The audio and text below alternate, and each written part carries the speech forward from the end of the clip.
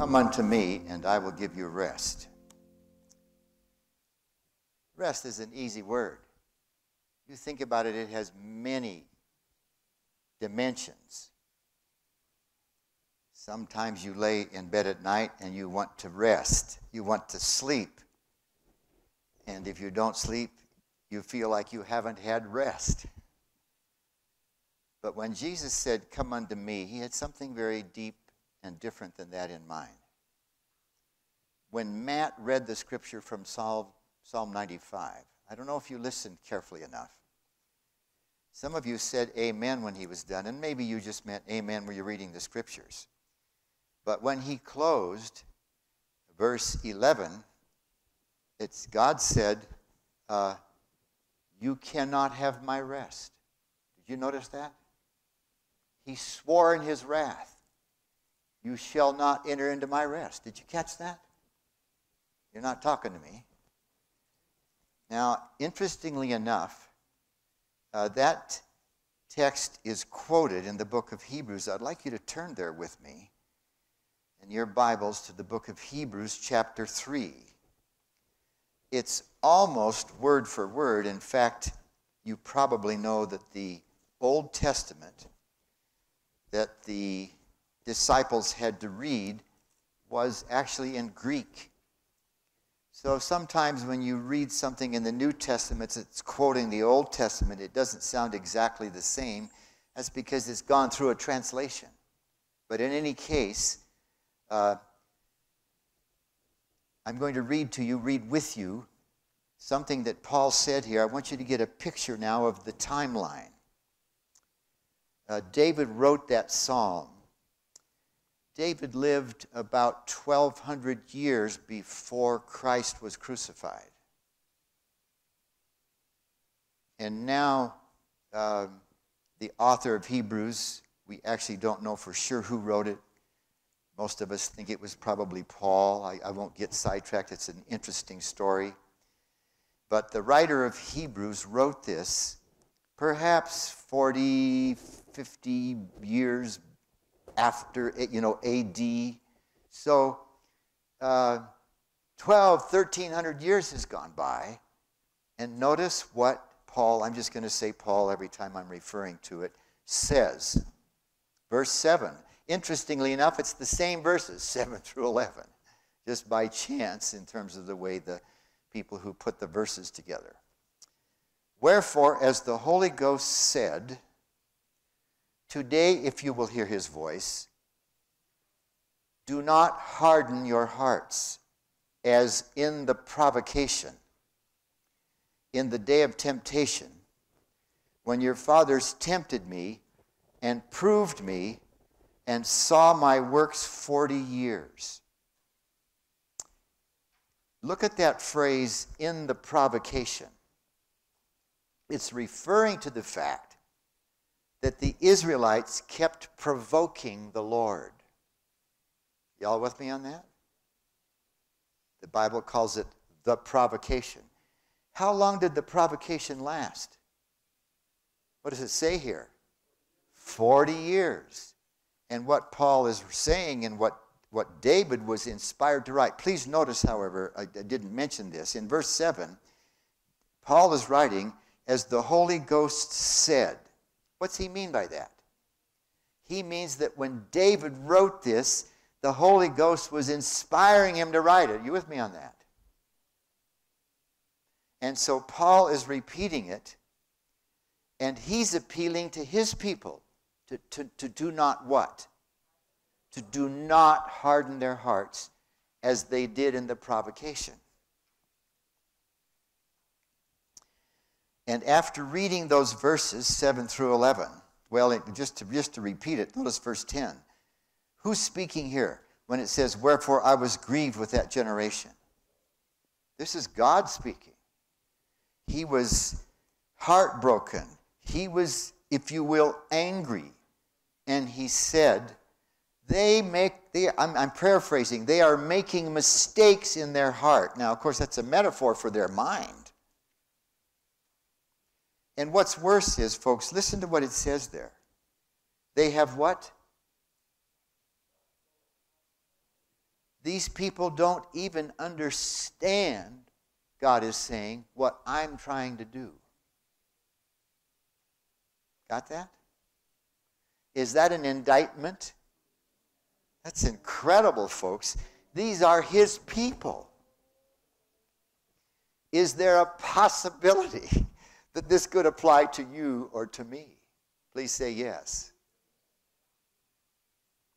And you can tell that by what Paul then says. Verse 12. I'm sorry, I should have emphasized verse 11 a little bit. Because the people did not understand what God was doing, what did he say to them? You cannot have rest. And he's saying, my rest. My topic this morning, folks, I want you to deal with me.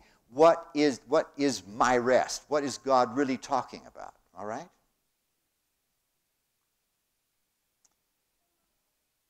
Then he says, take heed, brethren. You can say brethren and sisters. Lest there be in any of you an evil heart of what? Unbelief. By the way, the Greek word that's translated faith or belief is exactly the same. It's just up to the translator whether they're going to write faith down or belief. It's the very same word. And I could give you the Greek word. I won't bother you with that. If you just put an A in front of it, it means unbelief or unfaith. Y'all with me on that? We do that in the English language, don't we? We put an A in front of something, and it can mean the opposite of what the word was before. So then he is counseling them. He says, take heed, lest there be in any of you an evil heart of unbelief in departing from the living God. But exhort one another daily. What does exhort mean? Encourage, give instruction, help. Exhort one another every day, lest any of you be hardened through the deceitfulness of sin. For we are made partakers of Christ if we hold the beginning of our confidence steadfast unto the end. While it was said, today if you will hear his voice, harden not your hearts, as in the provocation. Paul is writing this to the Israelite people after Christ's crucifixion. But of course, he's referring to the experience that the people had in the wilderness. In fact, if you read on there, notice something. Verse 16. For some, when they had heard, did provoke. He's talking about the Israelites. God speaks to them, mainly through Moses. Once in a while, there's some thunder that's God's voice. And he said, some people, when they heard that, provoked God. Howbeit not everyone, it says not all in my Bible, that came out of Egypt by Moses. Can you tell me who it was that did not provoke God during those years? How many people? 2 people out of 1 million? 2 people. But with whom was he grieved 40 years? Verse 17. Was it not with them that had sinned, whose carcasses fell in the wilderness? And to whom sware he that they should not, or you might say, he will not let them have rest? Verse 19. So we see the problem is, I'm paraphrasing, they could not enter in because of what, friends? Because of unbelief. This is a strange situation because everybody in this room actually does, probably everybody, believe God. Isn't that right? There probably aren't many people in here that are not believers in God. So something's going on here, folks, that's much deeper than just believing there's a God. Are y'all with me on that? And God, Jesus himself, and now in the New Testament, is calling it an experience of what he is calling rest. Now, when the Israelites were taken from bondage in the Exodus, it's mentioned in the Old Testament. I won't take the time to read these. I'm just referring to the story. God wanted them to have rest, and it's described in the Old Testament as, especially after camping for 40 years. Anybody in here like to camp?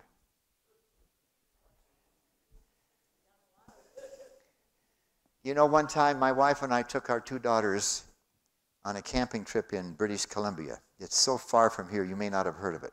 Anybody ever heard of the Bowron Lakes? See, not one hand. Well, about 500 miles north of the Canadian border in British Columbia, there are 21 lakes, roughly in a rectangle. And it is a provincial park. In this country, we would call it a national park. You go up there and you park your car and you get your canoe and you put it in the first lake. And you paddle down that lake a few miles, and then you get out and carry all your stuff a ways to the next lake, and you do this for almost 100 miles. And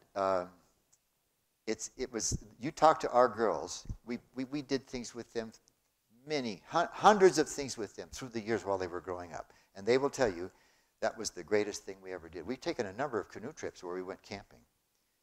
But here we were for 10 days. I'll tell you what, folks, I was ready to go back to my bed after 10 days.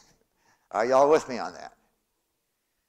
And 40 years camping, every time the cloud moves.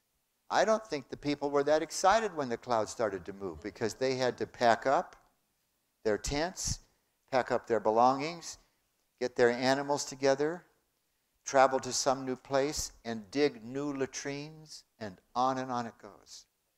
For how many years? Now, it was God's plan that they would get this done in a couple of weeks. You understand that? Have we been on this earth longer than we should have been before he returns to give us the rest? Actually, he's going to give us that rest before he returns. In fact, we can't have that rest until we have it here.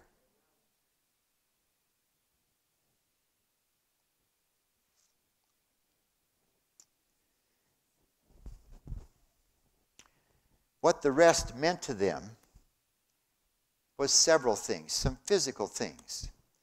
They were going to have a home instead of a tent.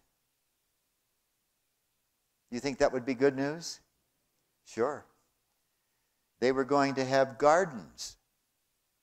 It was God's plan to stop the manna and let them raise their own food, which would be a wonderful thing. They were going to have freedom from their enemies.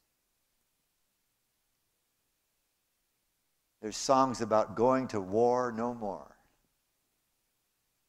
That was the physical aspect of the rest.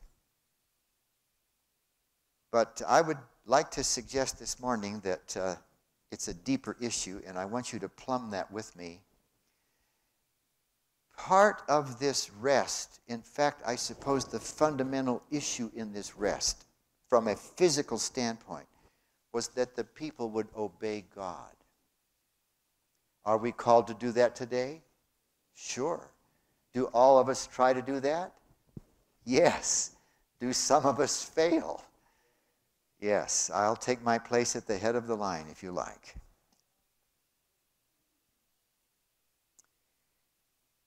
This is connected, folks, with Exodus 19. Don't turn there because I want to keep moving quickly, but you all know this. Moses went up into the mountain. This is before the 10 Commandments were given. And God had him write in a book many directions, many, I hate to call them rules, but many ways that God wanted them to live. And Moses came back down the mountain and read that book to the people. What did they say?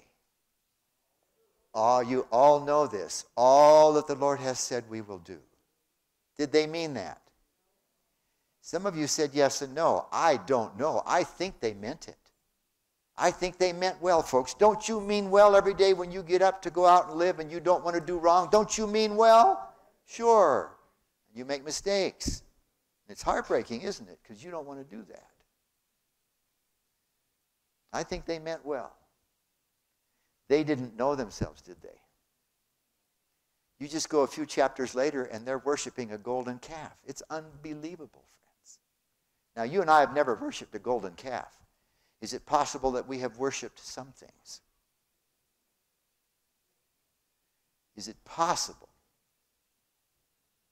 that we still worship some things? You know what one of my big problems is? I would rather fly an airplane than eat food. Is there any man or woman, I suppose, in here that understands what I'm talking about? Is there no pilots in here? Could that become a god to me? Of course. Is there a pretty high risk it become a god to me? Y'all with me on that? And this is the kind of thing, folks, that is very difficult for us to really realize. And one of the reasons that God lets us have problems is because it makes us take stock and think about what it might be that's standing in the way. Y'all with me on that? My prayer for myself, my prayer for you this morning. This church is embarking on a precious effort to reach this community. Is that right? Do you suppose that in any of our lives there are or is some or one idol standing in the way? I don't see too many heads nodding. Do you think that you and I ought to give some serious consideration to that? Please nod your head for that. Now, the Israelites meant well, I believe. They wanted to do what God wanted to do. And by the way, this agreement between the Israelites and God in Exodus 19 is what is referred to in the Bible as the Old Covenant. That was its origin. Now, if you'll turn with me, in fact, I almost changed my sermon this morning because of where the Sabbath school teacher was going. But if you'll turn with me to chapter 8, just a couple of pages further over in the book of Hebrews.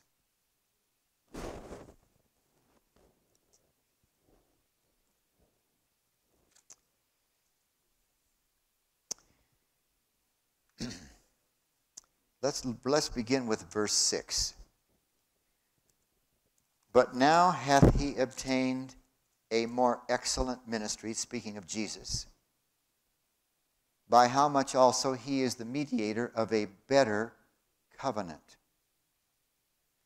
which was established upon better promises.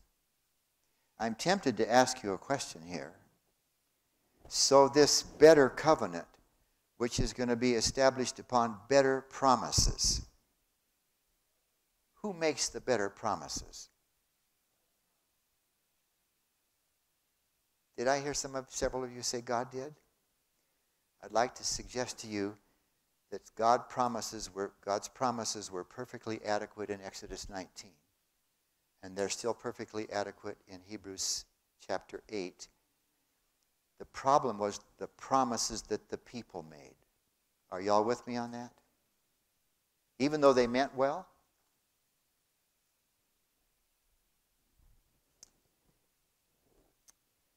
For if that first covenant, now that's referring to Exodus 19. If that first covenant had been faultless, then should no place have been sought for the second, or for another, if you wish. And what is the first phrase in the next verse? Who had the fault? It was the people. Is that correct? The fault, folks, was not with God. Are you with me on this? The fault was the people. Now, God is merciful. Aren't you thankful for his mercy?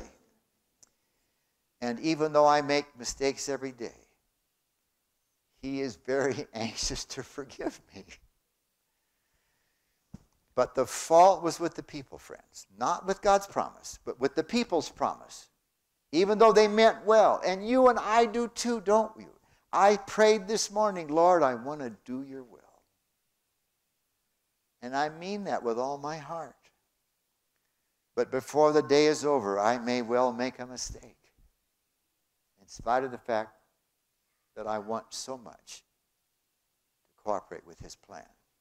For finding fault with them, he said, notice what he says, behold, the days come when I will make a new covenant with the house of Israel and Judah, not according to the covenant I made with their fathers, in the day when I took them by the hand to lead them out of the land of Egypt. Because what? They continued not. And this is kind of a sad part, folks, when it says, I regarded them not, saith the Lord. What happens, folks, when I make a mistake,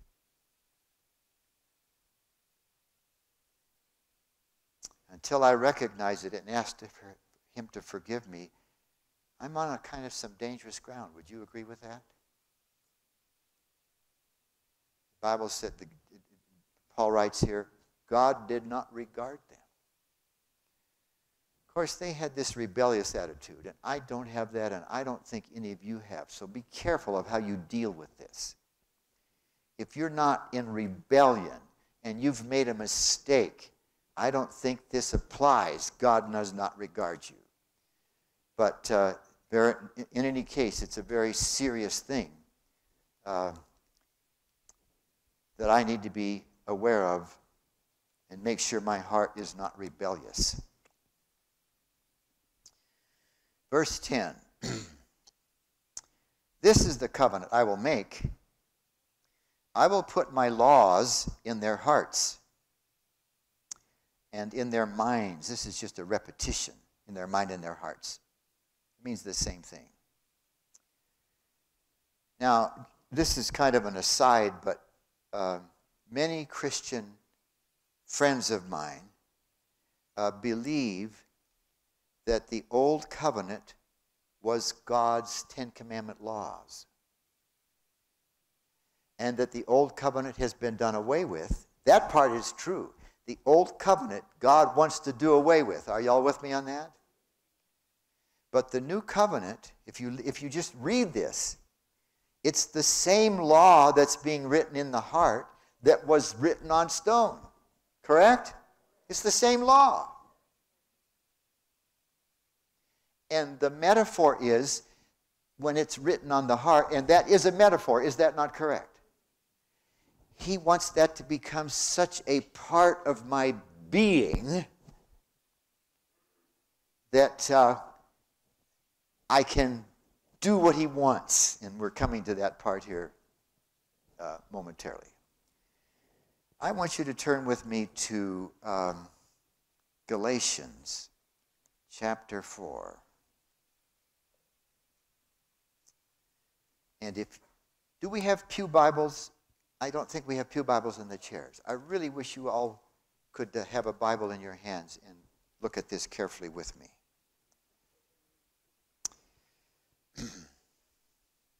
Let's look at Galatians chapter 4 and verse 24 and verse 22. I'm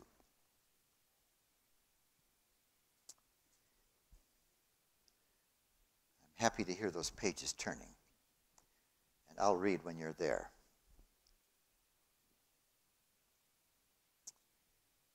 For it is written that Abraham had two sons, one by a bondmaid and the other by a free woman. Thank you. I think you're all familiar with this story. It was spoken of this morning in the Sabbath school class that Abraham and Sarah were barren, we tend to say. And God had promised in Genesis 12 that Abraham would have great nations from him. And here he was finally 99, and Sarah was 10 years younger, and they still hadn't had a child. But then, and before this, as you know, the first son that was born, Sarah, you can't imagine this today. I can't imagine any woman coming to her husband and saying, well, I haven't been able to have a child. Why don't you marry another woman and you can have a child? You women probably, but of course things were different in those days, perhaps. But that's what she did. And you all know the story. Abraham agreed, and Abraham, and help me say her name, Hagar, had a child. And Abraham thought that that was the promised child. Very interesting story. And it says here that that one of the sons was by this bondmaid and the other by a free woman. Now notice verse 23. This is really remarkable, folks. He who was born of the bondwoman, what was the name? Hagar was the name, but the son's name was Ishmael. He was born, watch the phrase, after the flesh. But he of the free woman was born by promise. In other words, friends, the second child was a miracle child. It says in Hebrews 11, verse 11, listen to this. Through faith, Sarah herself also, watch the next word, received strength. How did she get that strength? By believing, by having faith, and was delivered of a child, I'm reading on now, and was delivered of a child when she was past age. That meant she was postmenopausal. She shouldn't have been able to bear a child. So this child, folks, was the result of a miracle. Are y'all with me on this? After the flesh means the normal procreation process. But this child was by promise. Notice verse 24. This is amazing, friends. Which things are an allegory? For these are the two covenants. These what? These boys, or really their births.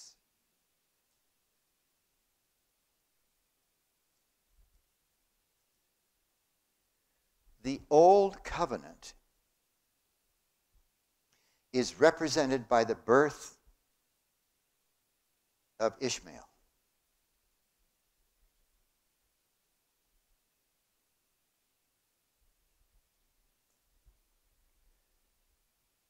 After the flesh.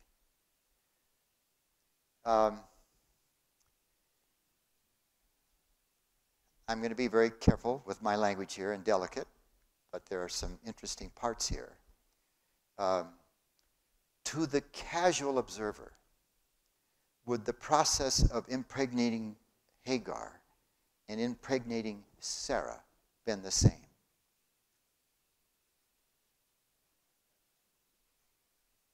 I see a puzzled look on a few faces.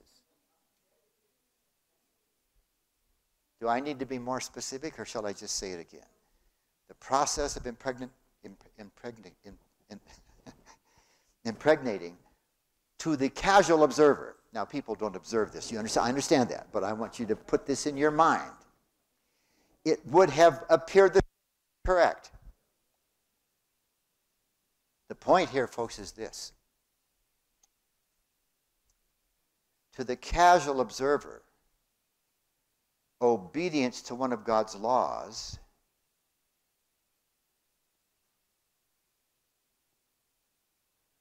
first of all could be by, if you will, human effort or after the flesh. Or it could be, listen to this, folks, this is the critical issue in this whole story. It could be that that obedience was by a miracle. You get the point? To the casual observer, it might look the same. Correct? This matter of doing something that God wanted you to do. Y'all with me?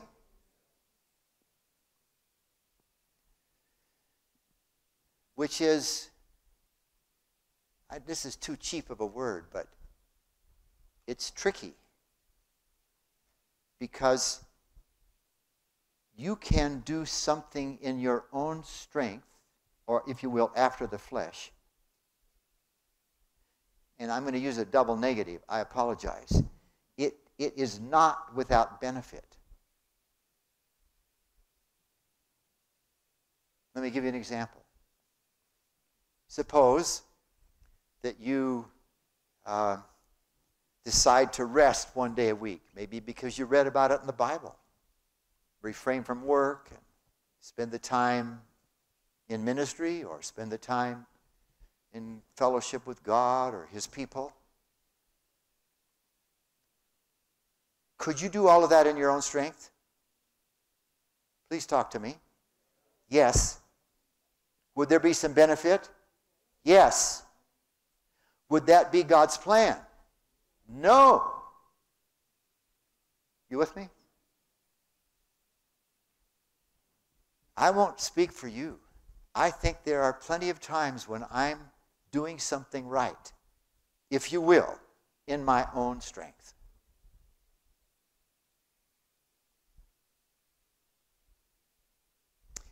The true rest is that it is God's power and not yours.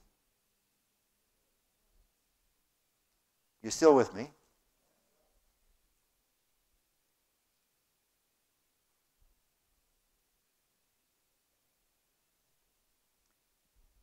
When I do something right, when I refrain from wrong and do right,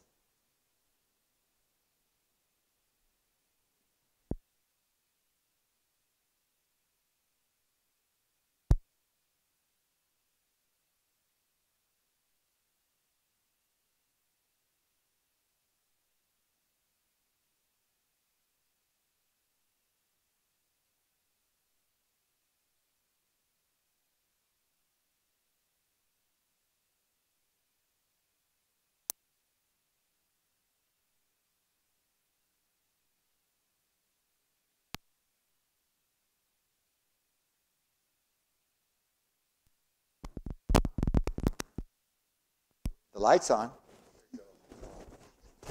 Now I lost my place in my Bible. And by the way, Jesus never used his own power. You know this. John 5, verse 30. I can of my own self do. He said, I think it's in John 15, I don't even speak my own words. Isn't that correct? I just speak the words that my Father gives me. Folks, that is the plan that God wants you and me to find. And I realize that's not simple. That is a walk with Him.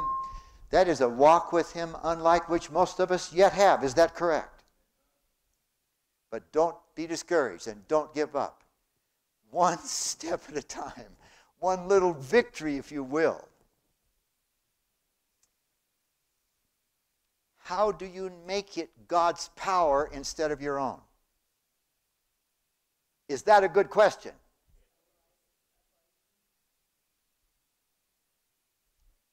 It's the choice of the will, friends. Lord, I want to do your will because of your indwelling presence. You don't have to use those words, right? And when you make that choice, folks, when that is, and you know this, that thought is supposed to be lingering in my mind all the time. I have a really neat illustration for that. I don't know if this will work for you. I think it should. When I was in college, I was working on 3 majors: physics, mathematics, engineering, and theology. Don't you think I'm smart? Among my peers, I was at the bottom of the totem pole. I realize my peers were way above average, and maybe I'm a little above average, but I want you to understand, folks, that I had all kinds of friends. They could get this stuff. They could get, it was just incredible. But for me, you can't know the hard work. I remember one day I'm sitting there studying advanced differential equations. You don't even know what differential equations are. I bet some do. Who knows? One hand, two or three.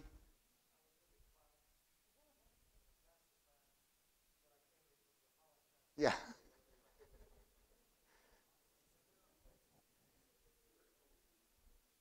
A miracle. I can remember sitting there and just, I don't know how to describe it except breaking my brain to try to understand this stuff. But you know what? And the only way I can describe it is somewhere back here. There's something floating around that doesn't disappear, even though I'm breaking my brain on this stuff. You know what it was? It was Neva. We were engaged. At the end of that year, we were to be married. I had a job teaching already in Tennessee that I had agreed to fulfill. And it was my love for her, my interest in her, my desire for her. And in a way, folks, it never left my mind. Does that make any sense? Gentlemen? You're not shaking your head, are you? Are you nodding your head? Okay. For a minute, it looked like he was shaking his head. And my fellowship with Neva, we were on the phone. I don't know if we were on the phone every day, but we would see each other. And I wanted to see her every day. Can you relate to that? And she, amazingly enough, wanted the same for me. Do any of you men think about your wives and you shake your head and you think, boy, she really, I don't know why she likes me. Do you understand what I'm talking about, sort of, gentlemen?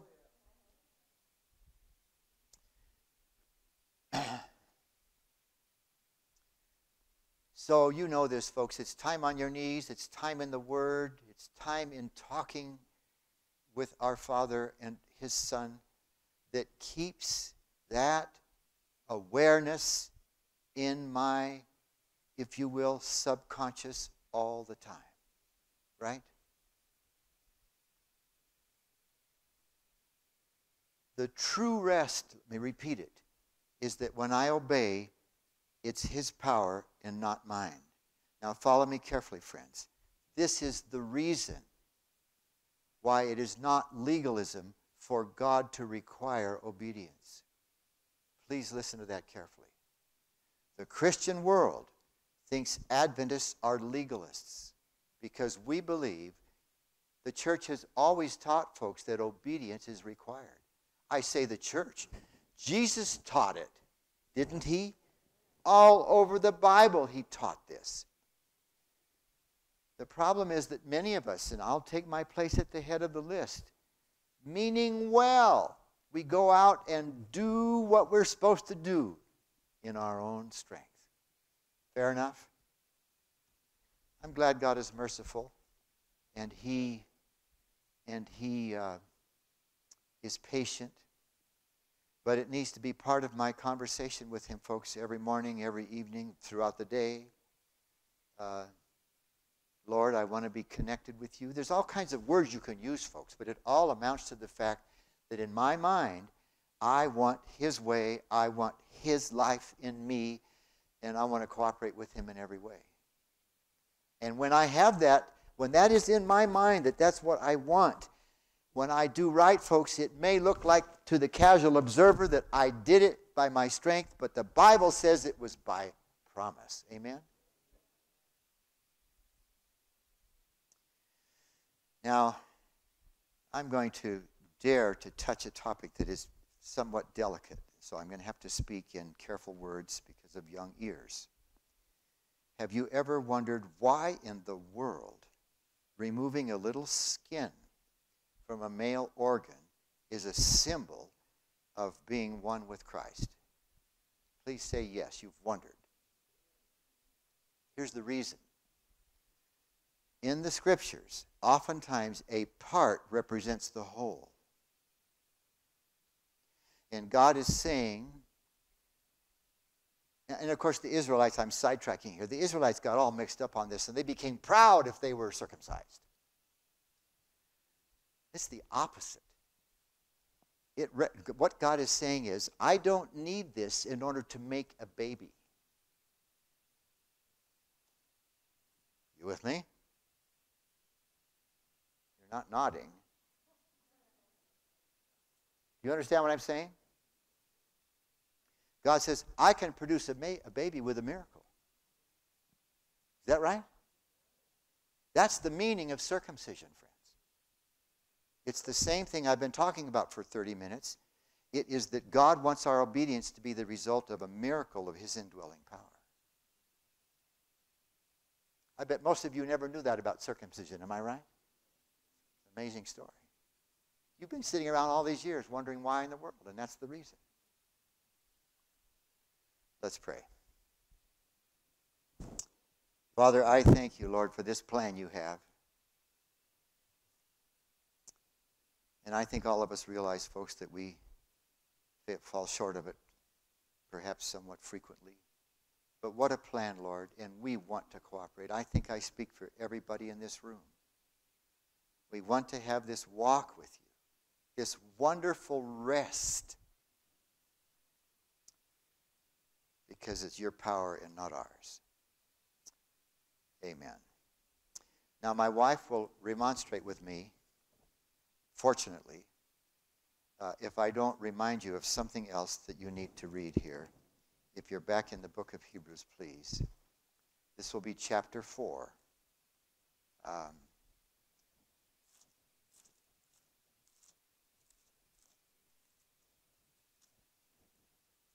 I am very grateful for this woman, folks, because she is willing to speak to me about a message I present when it wasn't sufficient. Actually, I've left out a section here that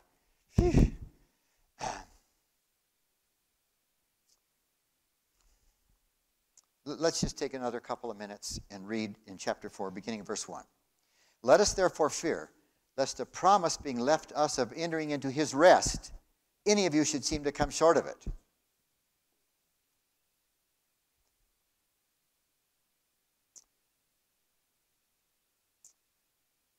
Verse 3, for we which have believed or have faith do, I'm going to paraphrase, do have the rest. We enter into the rest. For he spake in a certain place of the seventh day like this. I'm paraphrasing a bit. And God did rest the seventh day from all his works. But, that would be a proper translation for the word and, but in this place again, and I'm sorry that in the King James it's not translated quite like it should be, they shall not enter into my rest. Please follow. I'm sorry, I'm going to go on here for a couple of minutes if you don't mind. Please get the point. God is saying, you can't have my rest. Seeing therefore, verse 6, it remains that some must enter therein, that is, into the rest. And they to whom is first preached entered not because of what? So in verse 7 he says, he offers, David offered this after so long a time, if you will hear his voice, harden not your hearts. That's what we read in Psalms 95. Now notice this. It says, for if Jesus had given them rest, it really should say Joshua. Jesus' name and Joshua's name are the same. Did you know that? Joshua. And the idea here, who took the people into the promised land? Joshua did. Did they have rest when they got there? Say no. Isn't that correct? They had not found the true rest. Isn't that correct? That's what Paul is writing here. If Joshua, I'm going to add 2 words in there so you'll get the force of it. If Joshua had been able to give them rest, then God would never have had David have to write, Didn't David come along after the Israelites were in Canaan? If they had found true rest, the Holy Spirit would never have had David say what he said about them being obstinate and not having true rest. Are y'all with me on this? That's what this verse is talking about here. For if Joshua had been able to give them rest, then would God not afterward have spoken of another day through David? There remaineth therefore a rest to the people of God. Now, many Adventist evangelists, and it's okay, I won't fault them. I want to tell you that this is not talking about Sabbath keeping. This is talking about the true rest. Are y'all with me? Of which Sabbath keeping is a symbol. You following me? I'm an old teacher, folks. If you don't tell me with your face that you're getting it, it makes me feel like I didn't do a very good job. And one real good way is to nod. Are you with me? That the true rest, they didn't get that. So it had to be repeated by David about 200 years later. In verse 9, there remaineth therefore a rest to the people of God. For he that is entered into his rest, if you or if I am entered into his rest, I have ceased from what? My own works. Now notice the next phrase. Just like God did from his. So the reference is back to there where it says he rested on the seventh day. This passage is not about Sabbath keeping. It's related to it for sure. This passage is about the true rest where it's God's power, I'm repeating myself, and not my own.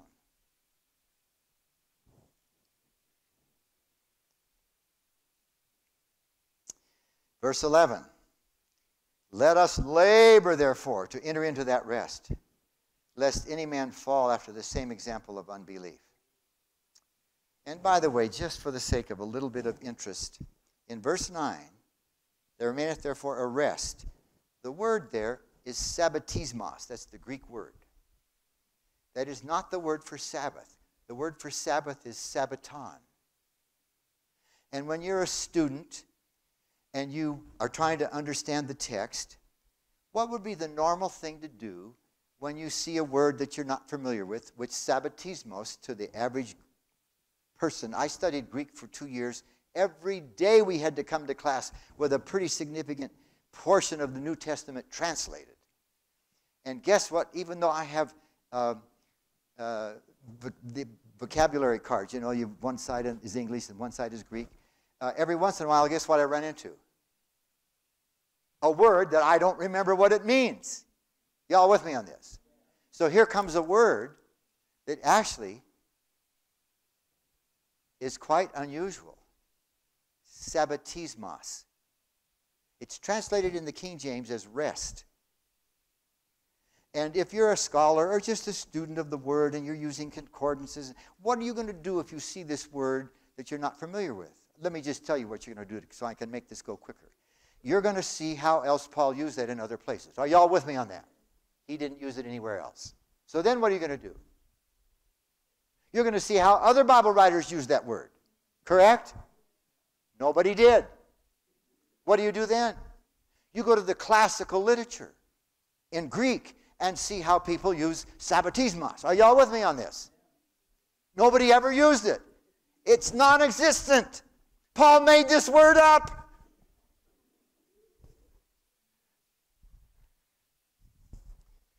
What do you do then? You use the context.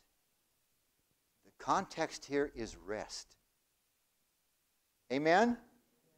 The context is rest. And the King James did a pretty good job. There remaineth a rest. Actually, the New King James and most of the new translations put in there, and Adventists like this, but it's not quite correct. There remaineth the Sabbath rest to the people of God. Are you aware of that? That's in the newer translations. This is not talking about Sabbath keeping. Sabbath keeping is a beautiful symbol, folks, of the true rest. I'm repeating myself. It illustrates how taking time away from the average stuff is such a blessing to us. Isn't that correct? Sure. One day I was preaching this very sermon at a camp meeting not too long ago. And a lot of people there, 1,000 probably. And people were coming up and talking to me. And here came an older man, quite older. I didn't recognize him. And I had been waxing eloquent on the Greek, right? And he walked up to me and he said, I appreciate what you said. And I didn't recognize him. And suddenly he told me, he says, I'm Dr. Litke, my Greek teacher from college. I'd like to take 20 minutes telling you about this man. I'm going to do it in 30 seconds. He's probably the finest linguist that this church has ever produced. Maybe with, help me say the name of the author of the last Sabbath School Quarter, dear. Our friend,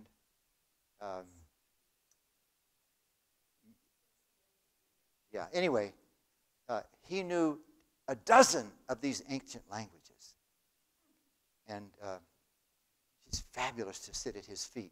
But the beautiful thing was, he said, I agree with you. All right. Let's do this, folks. Would you take just a moment to pray? And my suggestion is, tell the Lord how much you want to have and keep this experience. I'll wait about 20 seconds, and then I'll say a very brief prayer and close. Oh, Neva's telling me I forgot the one verse that I'm supposed to read to you. I'll back to Hebrews 3. Thank you, dear. You blame her for this long sermon now, not me.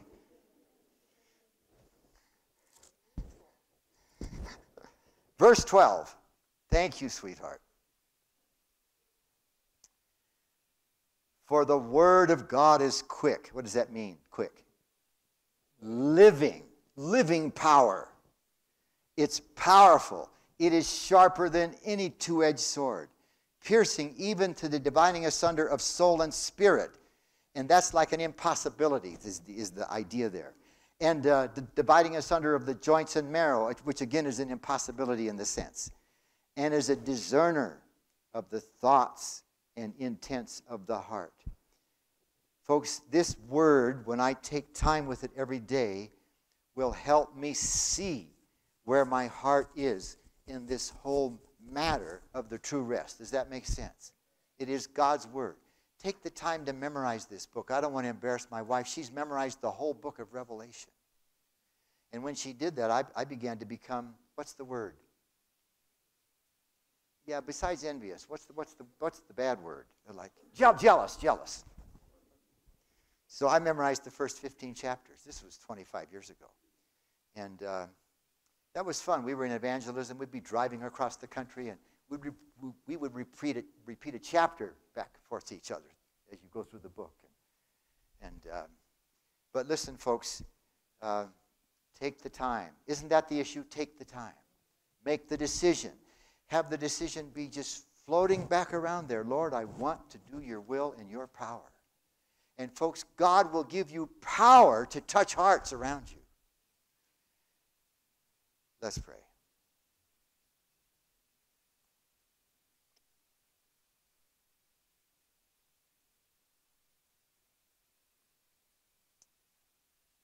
Father, I thank you for this precious church family here today. I presume, Lord, we're all in great need of this experience. Please bless us, Lord, as we labor, as it says there, labor to enter into that rest. And bless us this week in a special way, Father, in Jesus' name. Amen.